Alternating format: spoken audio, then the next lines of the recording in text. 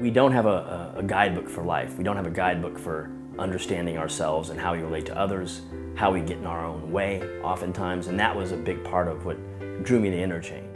My hunch was that there were things that were holding me back.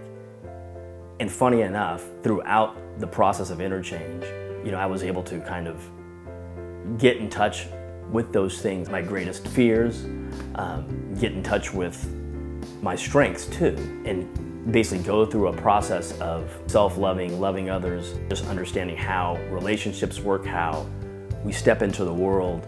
I've never experienced something so rich and deep where I'm looking forward to taking a weekend away from, I never want to miss my family, but where I'm looking forward to a weekend of learning and community that happens at Interchange. I can't think of a gift that I've given to myself